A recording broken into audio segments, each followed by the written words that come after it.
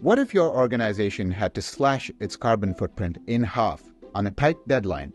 Sounds impossible, right? Well, that's exactly what Paris promised for the 2024 Olympic and Paralympic Games. In 2017, Paris won the bid to host this year's Olympics, in part because of their pledge to cut carbon emissions in half compared to recent games. It was a bold move, and they've spent the last 7 years learning on the go. Many organizations face a similar challenge. They want to make ambitious sustainability commitments, but feel overwhelmed by the challenge and don't know where to start. They may believe that pushing for environmental sustainability means sacrificing profits or making things more expensive or less convenient for consumers. But is that really true? To find out what Paris learned on their decarbonization journey, I recently interviewed Georgina Grenon, the Director of Environmental Excellence for the Paris Games.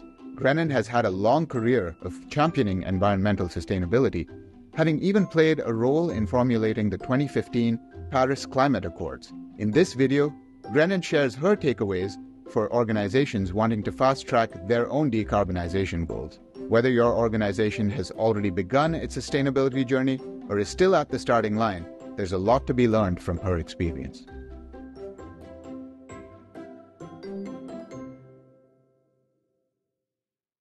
Thank you so much for joining us today, Georgina. The Paris 2024 Olympic Committee made a commitment to reduce carbon emissions by half compared to recent Olympic Games. This is an ambitious commitment, and as the Director of Sustainability for the Paris Games, you were tasked with making it happen. How did you approach a sustainability challenge of this size? As organizers of the Olympic and Paralympic Games, this required to make a lot of decisions very early on. Reducing carbon emissions was part of the DNA of Paris 2024. So the decisions had to be part of the DNA too. One of the big decisions was to build very little compared to previous games. This is why we're using 95% of existing or temporary sports infrastructure and building only one stadium because of the needs of the games. But then after you build very little, then you need to secure that what you build is built with very low carbon. The village, for example, has been built with 30% less carbon per square meter compared to normal construction of today. Another big decision, choose the venues so that they are accessible by public transportation. And then you can encourage people to use public transportation only. There are a lot of organizations that, make ambitious sustainability commitments, but they often find it overwhelming to take on such big challenges.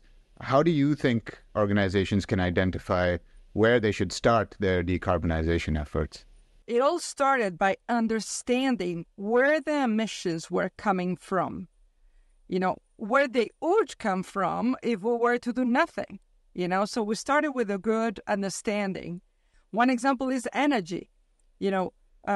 Normally, broadcasters ask for event operators to use diesel generators because they trust us that more than the grid. In our case, French grid is quite decarbonated compared to normal grid. And on top of that, we were using 100% renewables.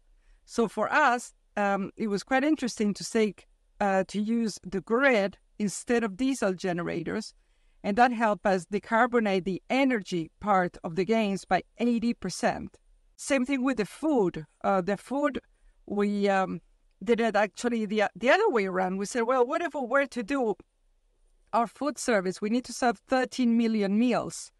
What if we were to do that with half of the carbon of an average meal? So we start composing the menus with what you have at hand, that is seasonal, that is local, and on top of that, put a lot more vegetables on it. And then you start scrapping single-use plastics and you start fighting food waste. When you add all that up, we are getting along with half the carbon of a normal meal on average for the 13 million meals we need to serve. We had to really pretty much turn every stone to try to find things and then make the necessary changes that we were able to do for us, but also to show the world that it can be done. Then you can leave a legacy, and other events, other opportunities can see that if we were able to do it at this scale, then there's no reason why others couldn't do it for theirs. Can you discuss the role of partnerships in achieving sustainability goals at Paris 2024? Yeah, absolutely. I mean, of course, it's you can never do it alone. Sustainability is like a collective sport. You need to play with all your stakeholders around you. So for us, it was very, very important to work with our ecosystem to understand how our ecosystem was either creating, for example, emissions, and also what solutions they could bring to reduce them and get them to help us, work together in delivering those solutions. Sloan Management Review, we aim to educate business leaders on, how they can do things better and more sustainably. What are 3 key strategies you would recommend to business leaders when setting and achieving ambitious sustainability goals? I'll start with leadership. If you don't have leaders that are taking this seriously, if you don't set up goals that are, I would say, ambitious enough and that are, taken forward by the highest level of the organization, then it's very hard, right? So in our case, this has been led by our president with full support of our board. I would say second is give yourself the resources to actually do it. Get the right teams, have in-house resources, or at least outsourced at the right level of what you need. For us, it's been so far essential to have in-house climate experts, in-house circular economy experts, in-house biodiversity protection experts. All those competencies have been essential to be able to understand and then make all the necessary modifications to challenge the standard way of doing things and finding new solutions. Also, have a collaborative way of operating. As we were saying, the solutions can never come from a single team. They can never come from a single head. The solutions come from playing collectively. In our case, the games is also a great, broadcasting opportunity. So it's a way of getting messages across millions and millions of people who would be watching on TV, on social media. So broadcasting the not just the result, but the effort that was taken, making that visible, is an important part of what you're doing. I believe it is, because it can show also that, solutions don't come out of a hat. They don't happen overnight. They require people to make decisions that sometimes are not easy. The question I get all the time is, how much more expensive your solutions are? And actually, many of our solutions are not more expensive. Actually, some of them even make savings, right? So this has been part of the challenge for us, is that, our games are run on a private way, with a very definite budget that we don't want to exceed. So we had to find solutions that also were compatible with a finite budget. We could not just throw money at it. But then, in parallel to our financial budget, we had our carbon budget. And this helped us, make all the right decisions throughout the way, because everyone knew more or less what was their target, that they should not overspend, both in money, but also in carbon. That's really interesting, because I think a lot of times business leaders think that doing things more sustainably means spending more money on it than they had budgeted. But I think what you're saying is that it's possible to do things both economically and efficiently in terms of carbon usage.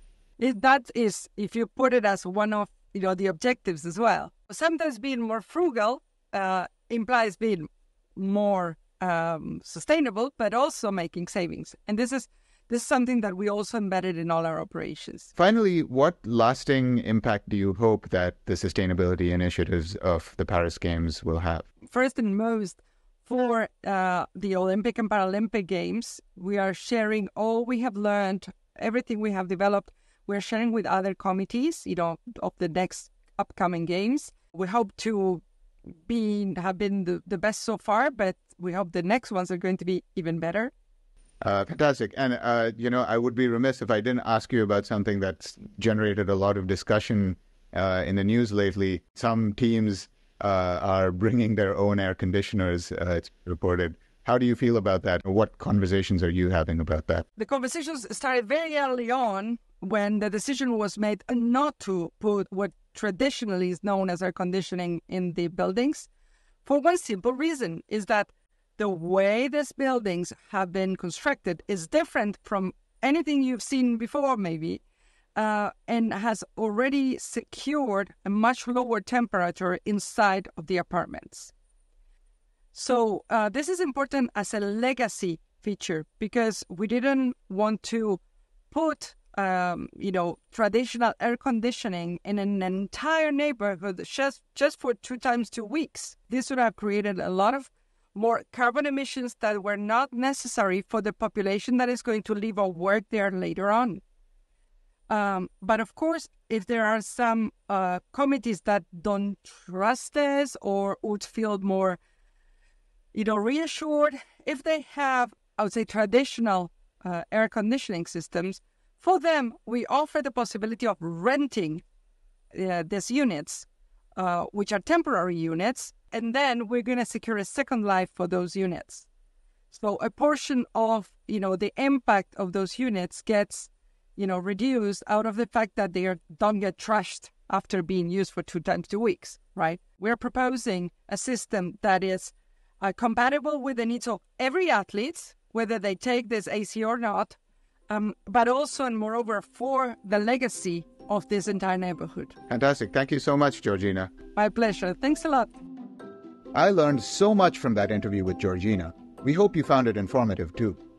We really appreciate Georgina taking the time to meet with us right before the Games. To learn more about how Paris pulled off this incredible feat, please check out the article, How the 2024 Paris Olympics Fast-Tracked Decarbonization, on the MIT Sloan Management Review website.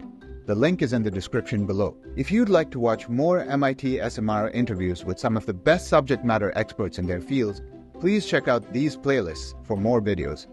Thanks for watching, and we'll see you in the next one.